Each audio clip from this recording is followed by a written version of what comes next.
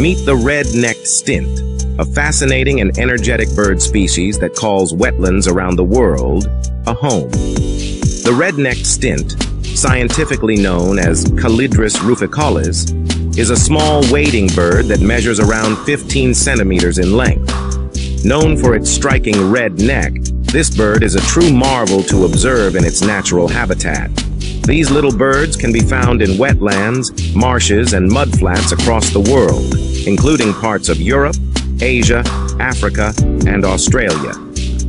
And this one was taken at Hinactacan La Paz. They are migratory birds, traveling vast distances between their breeding and wintering grounds. Red-necked stints are known for their energetic behavior.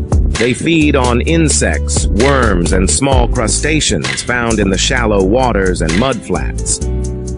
Their long beaks help them probe the water and mud for food, which they consume in large quantities to fuel their long migrations.